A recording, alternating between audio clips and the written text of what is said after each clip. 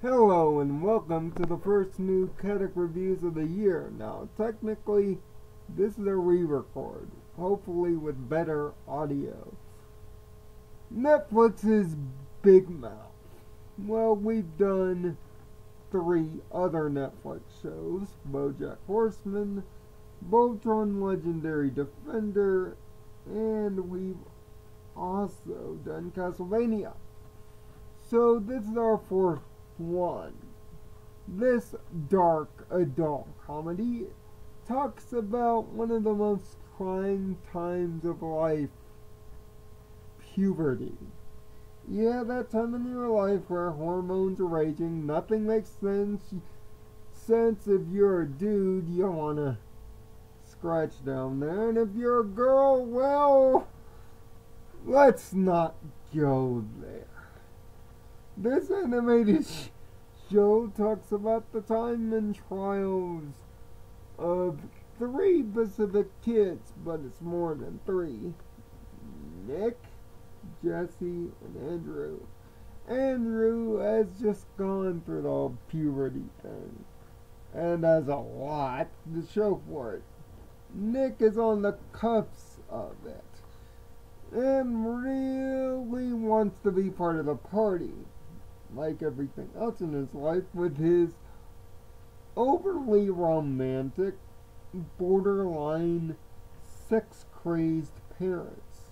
Meanwhile, the other middle schooler by the name of Jesse Klein is also going through the female persuasion of the whole setup. And her family life, thought to have been perfect, is actually less perfect than it seems. But you're gonna have to watch to figure that out.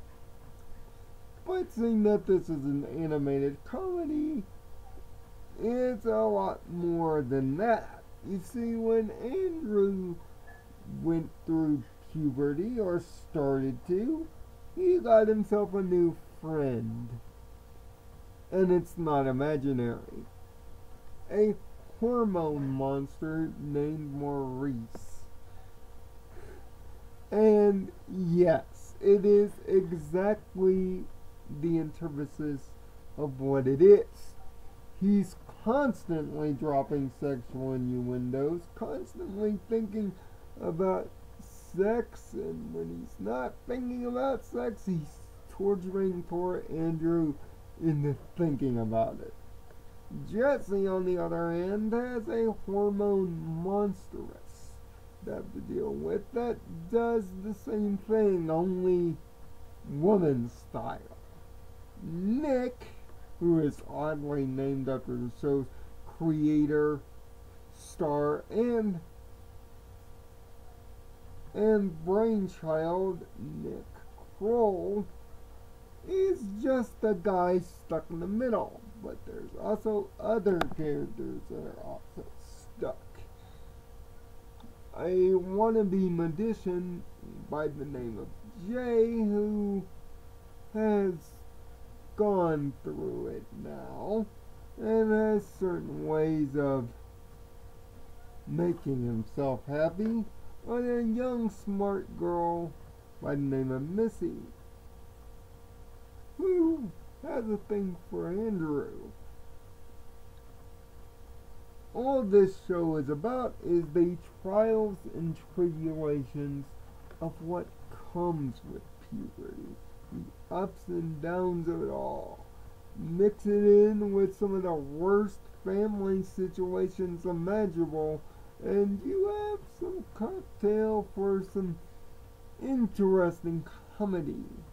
Sadly, the animation doesn't hold up to the character writing chops, seeing that it's big, somewhat slow, stunted, and has this weird look about it, especially in terms of Nick's character that emphasizes the title of the show.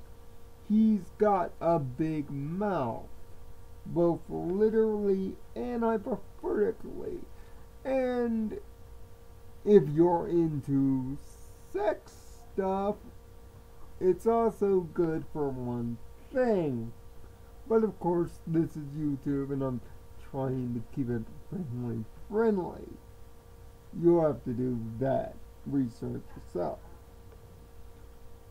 On top of that, their PE coach is kind of a loser. Everybody in town's kind of weird and, well, it's just not normal. But for all Big Mouth's overbloated sexual innuendo comedy, it actually tackles upon tough topics, especially in the latter 5 of the 10 episode run. Most notably, abortion, child's out of wedlock, porn addiction, and, well, cheating and or implied lesbianism. I mean, this stuff gets controversial real quick, but it's done in a way that's surprisingly pull no punches. It's done well, but I'll be the first to tell you, it probably will offend you. Hardly. This subject matter is not usually talked about, and this is the reason why it is, in just the way that it's written. Even the cliffhanger ending at episode 10 leaves a lot open, seeing that one of the lead characters finally begins his journey of sorts, and it's left with some interesting plot threads. That's why the latter 5 are surprisingly great, no matter how risk-taking it is. But I'd be remiss if some of the jokes just don't land as they should. And there's a couple of characters that aren't really necessary, that have short stints that take out the early 5 from being all that interesting. In summation, Big Mouth is a show with a lot of potential for something really thought-provoking, similar to BoJack Horseman, but in a different way. Sadly, unlike BoJack Horseman, this has more offensive and more risque material to deal with. So, the chances of it getting a second season is minimal, which is really disappointing. Sans the animation quality, the character building, and the subject matter are really praised and worthy of respect. It's a watch not only for morbid curiosity of what all the controversy is about, but it might leave you scratching your head or making you think back of when you were going through that time of life. Just too bad it's not as animated, as far-reaching as I thought it is. That's why I give Netflix's Big Mouth only a 6 out of 10. Watch it if you got a couple hours to burn and are morbidly curious, and have an open mind, please. It takes it to really understand and get to the heart of it. Hopefully, there's a season 2 to further flesh this out and maybe get it to a place much higher. Believe me, I've seen shows that will do it.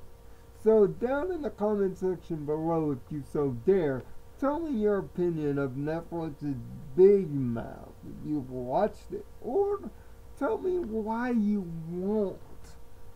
And also, check out other reviews that we've done, like my recent review on the game Sonic Forces, as well as my thoughts on BoJack Horseman's 4th ease in if you're interested in the end cards, and make sure to click on the logo to subscribe.